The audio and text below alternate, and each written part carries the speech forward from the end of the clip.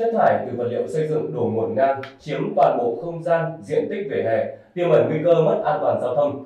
Đây là những việc đang diễn ra tại dự án đầu tư xây dựng tuyến đường Lê Văn Thiêm, có điểm đầu giao với đường Lê Văn Lương, điểm cuối giao với tuyến phố Nguyễn Huy Tưởng.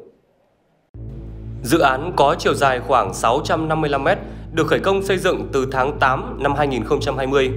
Dự án dự kiến hoàn thành vào cuối tháng 10 năm 2021, tuy nhiên đến nay vẫn chưa hoàn thành. Việc thi công khiến nhiều vị trí trên tuyến đường có dấu hiệu mất an toàn, nguy cơ mất an toàn giao thông cao khiến người dân bức xúc. Cụ thể, theo ghi nhận thực tế, nhà thầu thi công quên mất biển báo ở cống thoát nước Lộ Thiên không được che chắn.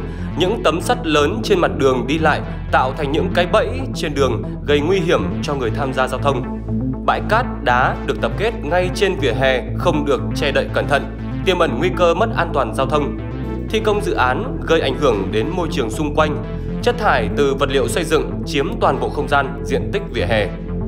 Các hộ dân sinh sống ven hai bên đường mong muốn chủ đầu tư, nhà thầu thực hiện dự án quan tâm hơn nữa đến vấn đề đảm bảo an toàn trong xây dựng, đảm bảo môi trường sống xung quanh, xây dựng để phục vụ cuộc sống của người dân.